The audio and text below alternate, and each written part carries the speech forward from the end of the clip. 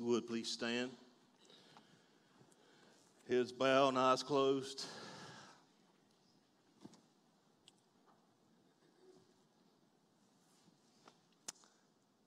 Surely the presence of the Lord is in this place. Sometimes you just can't explain it and you don't have to. Amen.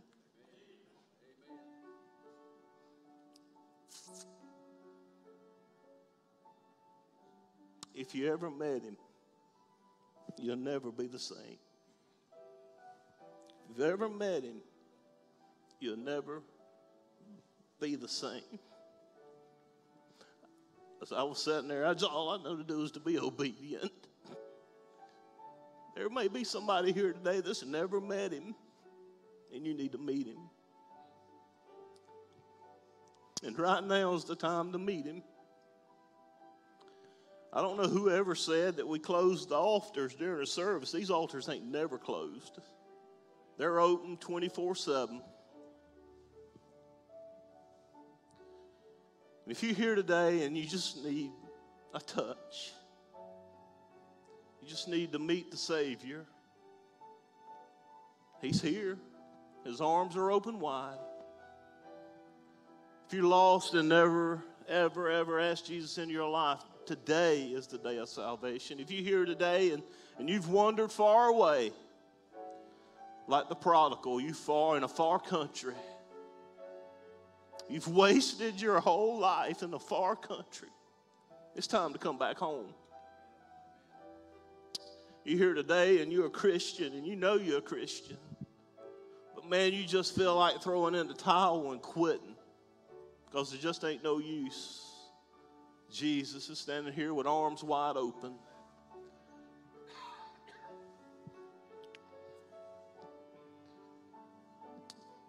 Do you need to come today? The altars are open for just a few minutes, and then I'm going to preach. Do you need to come? I'm not begging you. I'm not pleading. I just feel like the Lord's told me to do this.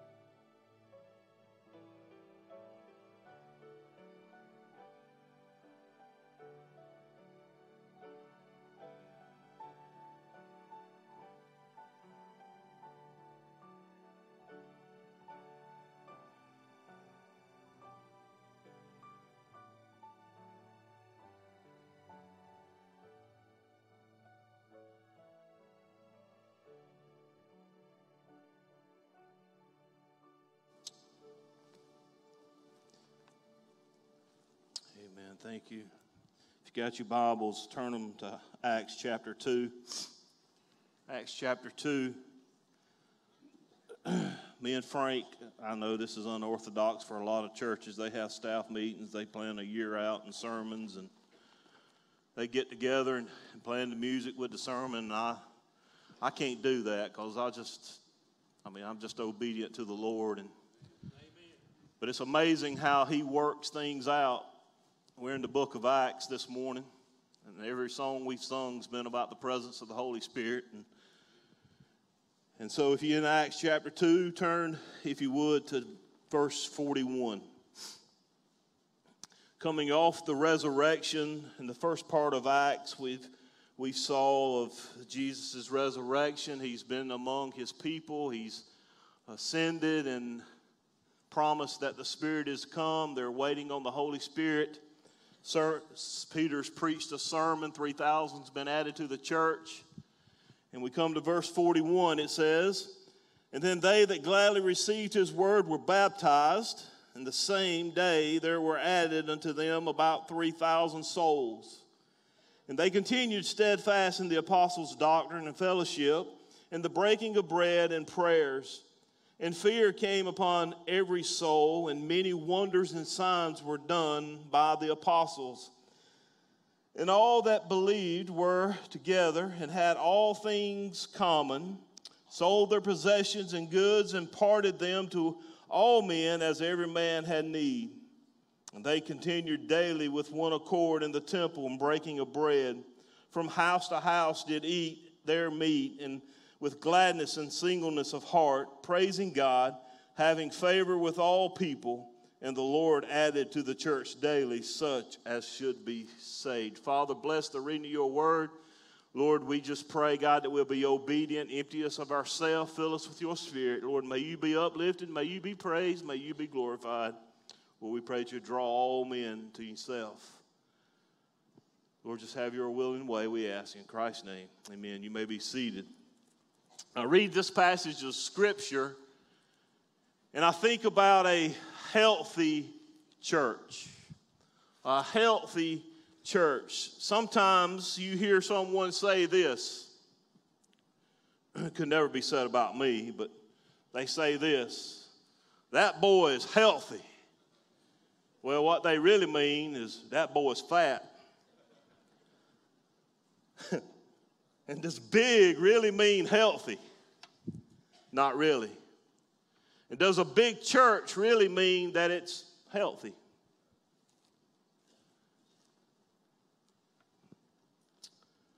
I heard some shocking news today, and this ain't no slap on the face to any one other church. I heard yesterday at Greer Goes Global there was one church represented. That's all that was saw with a booth or whatever. It was one church. And I'm proud to say it was Appalach Baptist Church. What that tells me is that the church has lost its focus. You see, and the reason why we go to church is so that the preacher will entertain us. He'll take his coat off and throw it to the choir loft, or that we get lights and mirrors and flashing. We just come to church and be entertained. I know that because I had a preacher tell me that he loves loud, energetic preaching, and I love preaching loud and energetic, and probably will before this sermon's over with. But I'm just saying that's why people come to church sometimes. Is see the preacher energetic and see the preacher throwing stuff and see the choir leader up here just bouncing up and down and they come to church to be entertained. I love praise. I love worship, and I love getting active in a worship service. And I just think that's the way it's designed to be, and that we're to worship the Lord, and people worship him differently. And we're going to see in just a moment this church praise God.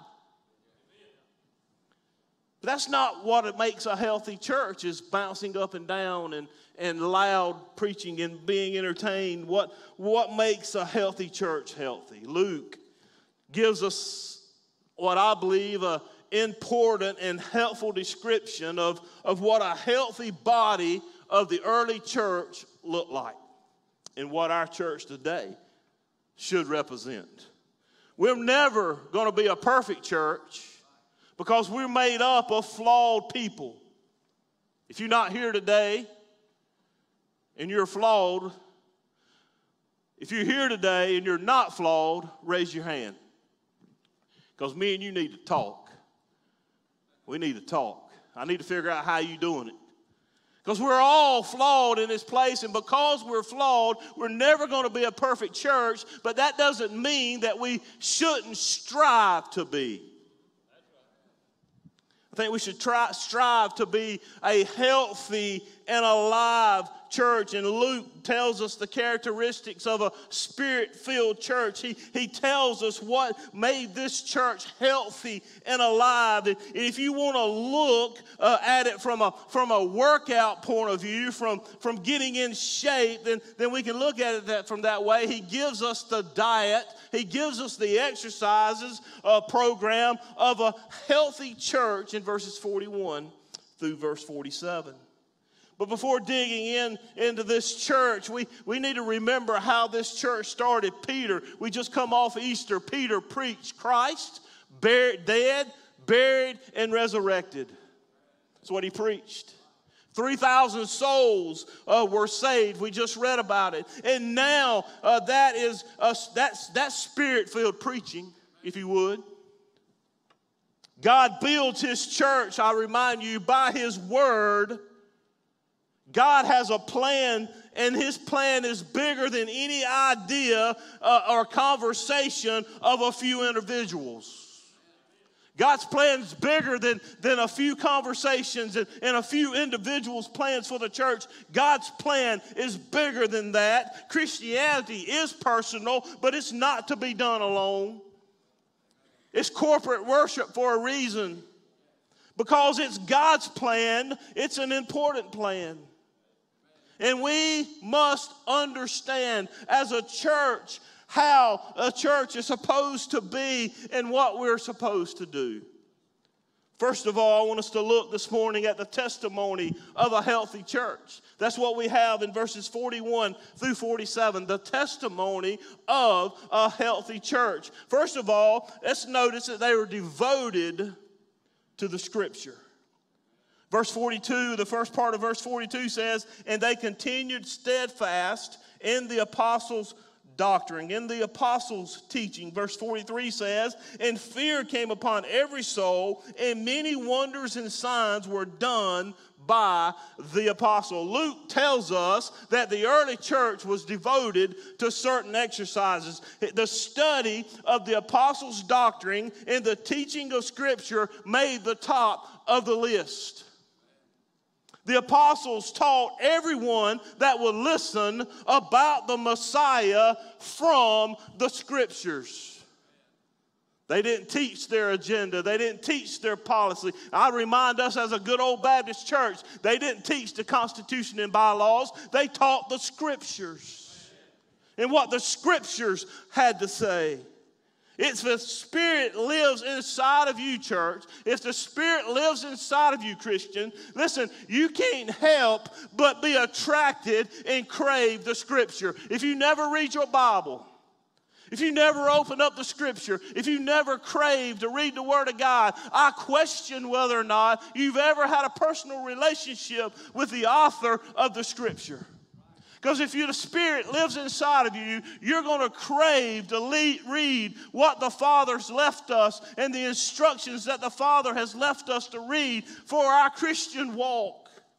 They were devoted to the Scripture. The apostles taught everyone about the Messiah, and he lives, and that he was buried, dead, buried, and resurrected.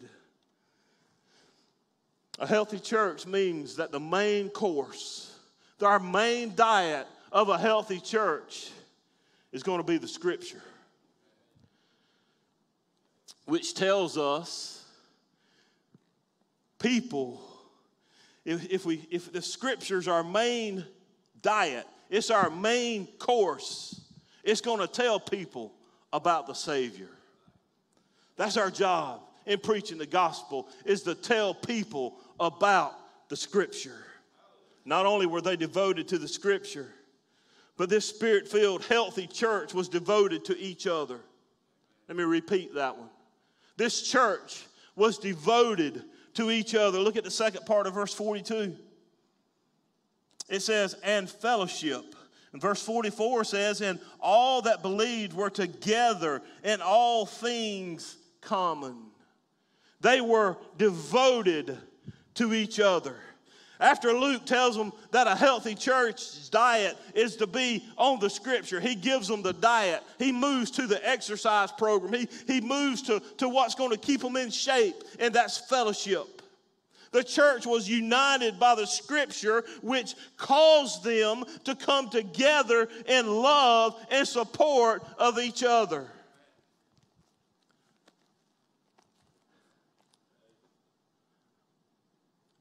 Look at the person beside you. If you don't care if it is your wife, and tell them, you're not my enemy. The person on the other side, Jerry, you didn't tell Judy. The person on the other side of you is not your enemy. There's nobody sitting in this church today your enemy. If they are, they're not your brother and sister in Christ. They were devoted to each other. The Scripture caused them to be close and united with each other. The kind of fellowship that comes from fellowship with the Father. Listen, if you've been in the Scripture and had fellowship with the Father, that's an indication that you got fellowship, and then you're going to have fellowship with your fellow believers. That says you've been in the Word and that you love your brother and sister in Christ. You see, some of you hadn't had fellowship with the Father, so you can't get along with anybody else. Some of you hadn't had fellowship with the Father, so you can't get along with anyone else. You know why I know that? Because you don't like yourself. If people are out of fellowship with Christ, then they're going to be out of fellowship with the church. And if people are out of fellowship with Jesus' people, the indicator might be that they're out of fellowship with Jesus. There's at least 23, at least. A good old Bible software search, there's at least 23 one another scriptures in the New Testament. I'm not going to give you all 23 of them. But we who are many are one body in Christ and individual members of one another, Romans 12:5. Love one another deeply as brothers and sisters, Romans 12:10. I like this one. Outdo one another in showing honor, Revelation 12:10. The members would have the same concern for each other, 1 Corinthians 12:5. Serve one another through love, Galatians 5:13. Here's one for you. Carry one another's burdens. Here's another one. With patience, bearing one another's love. Be kind and compassionate one another. In humility, consider others as important as yourselves. Encourage one another. Always pursue what is good for one another. Here you go. Well, let's watch out for one another to provoke love and good works. Don't criticize one another, brothers and sisters. Do not complain about one another. There's a bunch of one another scriptures in the Bible. In Acts chapter 2 and verse 42 tells us that this church was one together. They were united in love. Listen, all of you are clothed yourselves with humility toward one another. 1 Peter 5:6. We need to come together as one. Nobody said it would be easy. That's why that one verse says with patience. We have to be long-suffering. Sometimes I believe we as Christians go through the fruit of the Spirit and pick out which one we want to be. That's not the case at all. There's some we all need to work on, for sure. But we're to be all those fruit of the Spirit. Not just which ones we wake up and feel like doing. We need to love one another. Nobody said it'd be easy. Do you realize the source of encouragement that we could be to each other if we would just love one another and walk in love and fellowship with the Father and with each other? They were devoted to breaking of bread. I know what you're thinking. We good Baptists, we break bread regularly. That's not what it's talking about. Verse 42 says, and they continue steadfast in the apostles' doctrine, fellowship, and breaking of bread. And it says in verse 46, and they continued daily according to one accord in temple, breaking bread from house to house. Eat their meat in gladness and singleness of heart. I'm not going to spend a lot of time on this one, but the breaking of bread, Lord's Supper, making reference to the Lord's Supper. Healthy churches are filled with the affection for the crucified and risen Savior. Healthy churches are filled with enthusiasm about what Jesus did for us on Calvary. And when we break bread, we shouldn't do it just for a ritual. We shouldn't do it just because we do this once a quarter. We should do it because it really, really, really, really means something to us. Hey, I believe some of us this morning, and the reason why we can't praise God is we forgot what a risen Savior did for us on the cross and got up on the third day. Everything the church does should be all about Jesus. Should be all about Jesus. Verse 42 tells us they were devoted. The end of verse 42 tells us they were devoted to a prayer life. We're talking about a healthy church. Verse 42 says, in prayers, healthy church prays. All throughout the book of Acts, you can see that the church prayed. They prayed together publicly, and they prayed together alone in private. They prayed without ceasing. They prayed in the temple and at home. They prayed when they were walking along the road. They prayed when they encountered the sick. They prayed when they heard the preacher preaching a sermon. They prayed while they were hearing the sermon. They prayed about every decision that were made before they made it. Me and Gina and Brina not long ago went looking for a car. You say, preacher, you silly. No, I learned some lessons a long time ago. And I said, we don't have to buy a car. We've got a car. When we find a car, we're going to pray about a car. And there's a bunch of cars didn't come home with us. Matter of fact, we left one car lot, and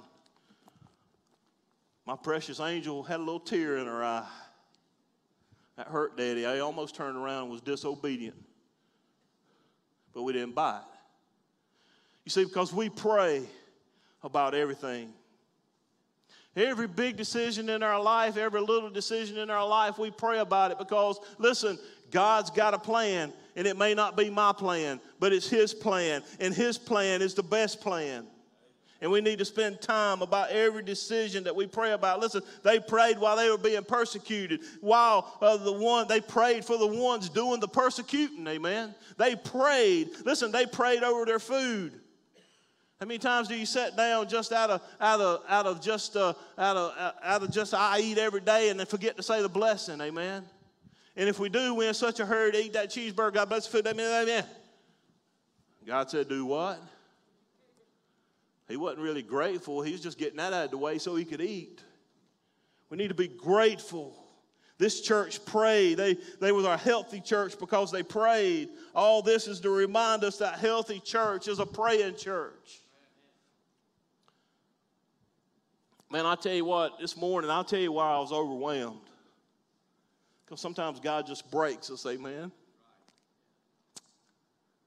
I get here on Sunday morning. Pastor Frank comes in my office and prays for me. We have, me and him, a time of prayer. Before I get in here to preach, the deacons come in my office and they lay hands on me. Just kidding. They do. But they pray over me. Amen. I thank God for deacons that'll pray over their pastor and not butcher him. Amen. Not only that, but while the service is going on, there's men. By the way, we need more. Men and women praying. They praying during the service. And I don't know about you, but I can sense a difference since we started praying more as a church. Listen, a praying church is a healthy church. Verse 45, I like this one. Verse 45, they was extremely unselfish. It says, and they sold their possessions and goods and parted them to all men as every man had need. Verse 45 shows us an outworking of the fellowship that we mentioned earlier. They're sharing in mercy their sharing ministry was spot on. They had a great sharing ministry. They wasn't selfish at all. You know what's one of the problems in a toxic, unhealthy church? Selfishness.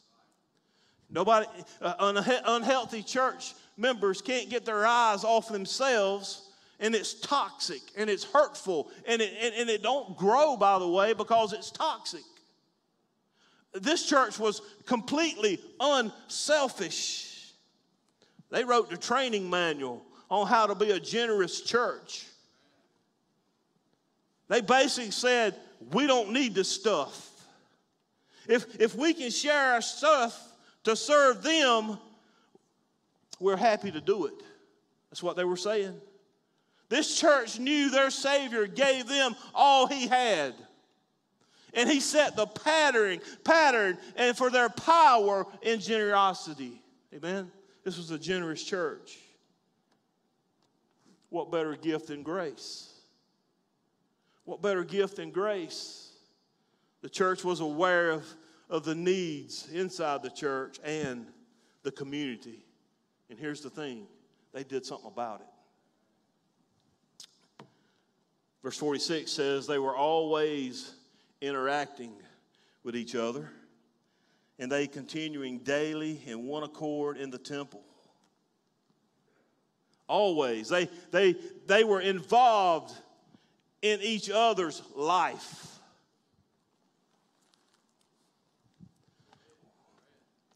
We have this thing today where we're private, and we won't know nobody in our life. Well, your preacher needs to be held accountable. Amen. Deacons, you need to be held accountable. Church members, you need to be held accountable. And if we're not involved in each other's lives, I didn't say be mean. I didn't say be nasty. I said hold each other accountable. And listen, as a church, if we're not involved in each other's lives, then we can't hold each other accountable. They're involved in each other's life. A healthy church meets together regularly. A regular church meets together regularly. Verse 10, Hebrews chapter 10, verse 24 and 25 says, and let us consider one another to provoke unto love and good works, not forsaking the assembling of ourselves together, as a manner of some is, but exalting one another, and so much more as ye see the day approaching. Church, we need each other in this day. Robin Corn, I need you.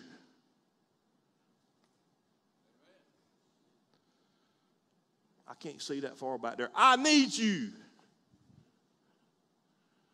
We need each other. Man, I can't do this life by myself. Pastor Jerry, I need you. I can't do this thing by myself. And guess what? You can't either. You can't either. You try to go through this life by yourself. I'm going to tell you what, you're going to be miserable. You're going to be, listen, you better have real good fellowship with the Father if you're going to try to walk through this life by yourself. I need you. I need every single one of you. I don't need you to be against me. I need you to be for me. You don't need me to be against you. You need me to be for you. And when we say, listen, a church divided surely going to fall. We must walk through this life together. We must do life together. We are better together than we are separated. Listen, we're in the same army. We're in the same thing. We're fighting the same battle. We are to be together, a church united, a church, listen, on fire for the cause of Christ. And if we are, we're going to do it holding arms, locked, hand in hand. Man, if we lock arms like a chain, you're not going to break us apart. Hey, listen, come here, Jack.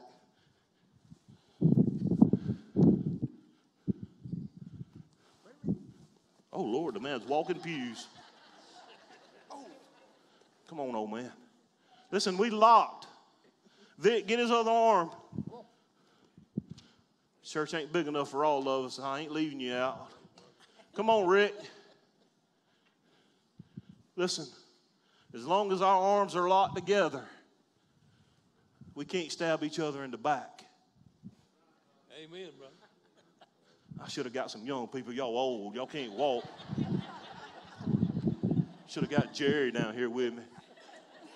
Listen, as long as we walking through life together, you can't stab me in the back as long as we locked arms. Amen. Listen, when we walking with God and he's got us by our hand and we locked with each other, hey, listen, we are united and we can't be separated. When Satan comes a tugging, when he comes a jerking, listen, he can't separate us because we locked like a chain. Amen. Thank you. I'll warn you next time. Maybe. Listen, we're to walk through this life locked and doing life together. You can't build a relationship if you're not meeting with God's people. You can't build relationships if you're not meeting with God's people in the same mind and in the same spirit. Verse 46b, I got to hurry. Verse 46, I got to really hurry. Verse 46b says,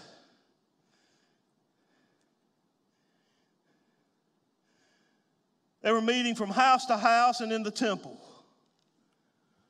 We trying to recreate the wheel.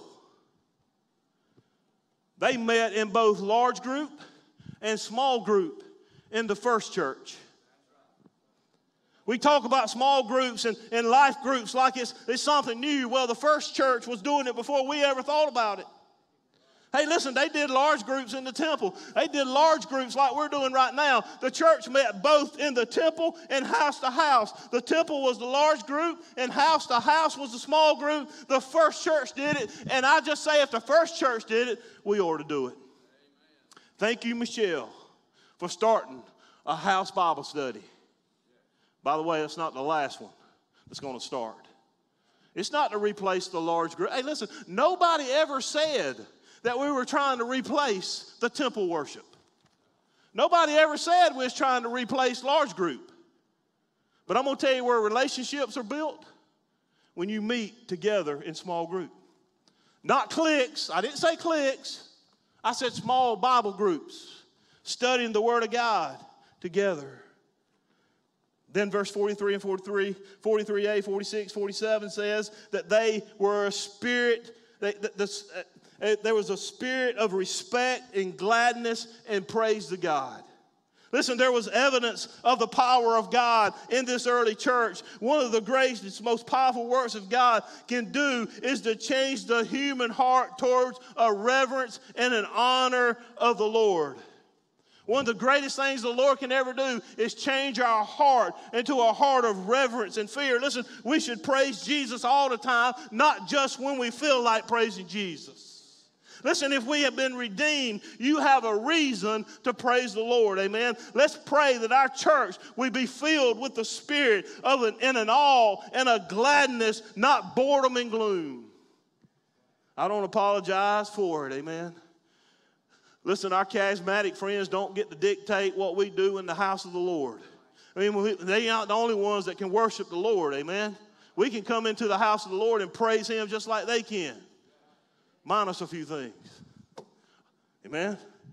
Don't speak good English, let alone another tongue. I pray that God will give us a renewed heart of praise. This church was displaying a attractive faith. Verse 47b says that the Lord added to the church daily such as was to be saved. Listen, a display of an attractive faith. What attracted people to this church? What attracted people to this church? I'll say that it was not the newest program or the latest fads. It was Christ exalting praise and the Christ-like love of the early church. We see that in John chapter 13. Jesus told his disciples that love one for another would get people's attention. Listen, the watching world needs to see Christians demonstrating compassion, but all most of them sees is hypocrisy. A healthy Christian in a church attracts people to Christ. What are you doing to make your church attractive to others? Daily evangelism, verse 47. How were the people added to the church? The Lord added them. We know that. But a healthy church will have a burden for those outside the church. Our vision as a church, my vision for a church is a church without walls for a world without Christ. Amen? They will boldly and compassionately as a church, if we are healthy, proclaim the gospel to our friends, neighbors, and co-workers. So we're talking about a healthy church. Any of you ever been in the hospital? What do they do every 5 minutes? You can't get no sleep. They're going to come in there and they're going to check your blood pressure. They're going to check your heart rate. They're going to ask you, was you sleeping? I was till you come in here and I get out. Amen. I'll tell you about Jesus tomorrow. They come in and they check our vitals, don't they? If we're going to be a healthy church, let me ask you, how are our vital signs? How are our vital signs? Is Appalachia Baptist Church a healthy church? Or are you a healthy Christian? We need to check our vitals. Are we a biblical, nourished church? Are we a loving fellowship? Do we have vibrant worship? I'm not talking about the songs we sing. I'm not talking about the music style. I'm not talking about praise and worship. I'm talking about, are we vibrantly worshiping a risen Savior? And our fourth vital sign we need to check is our word and deed outreach. As Pastor Benny used to say, and I love this, is our walk matching our talk? Or are we just talking? Is our word and deed outreach really living up to what it ought to be? Head bows and eyes closed as we stand across this place. To look at the early church in Acts is refreshing. And to be honest, simple. They did the basics well. Perhaps this is where the modern church has gone wrong.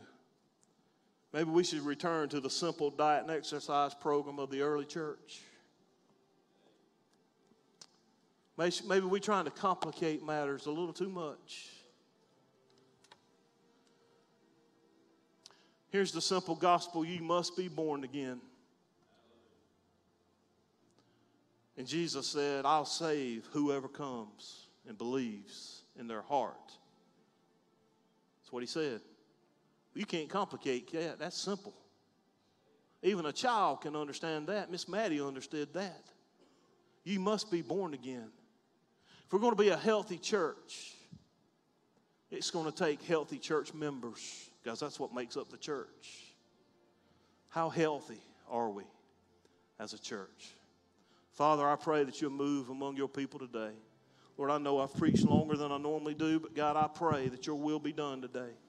God, I pray that you'll walk among this place, and Lord, that you'll save souls. Lord, that you'll draw those Christians back to you. Lord, we're going to praise you and thank you for what you do. It's in Jesus' name.